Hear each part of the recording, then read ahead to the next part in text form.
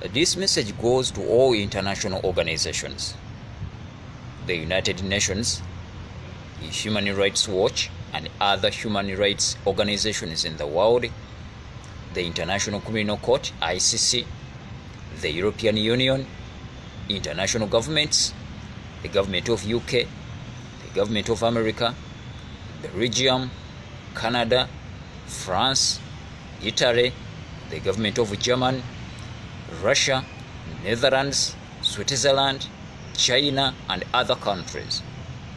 On behalf of peace-loving Ugandans and patriotic Ugandans, I call upon you to intervene in matters concerning human rights abuses, unlawful arrests, abductions, and kidnappings that is going on in Uganda as we are heading for the general elections 2021. People are disappearing, allegedly in the hands of the security. Police brutality is on the rise. Journalists are working under intimidations. They are no longer free. Sentiments and statements based on tribal differences is causing fear amongst Ugandans. The country is in state of fear.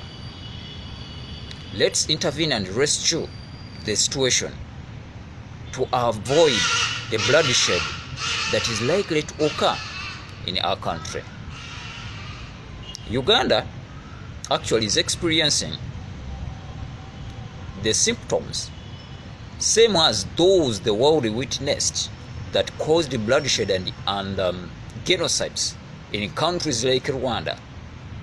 You witnessed what happened in Kenya, in Burundi, in Ivory Coast, in DRC, Central African Republic, and other countries.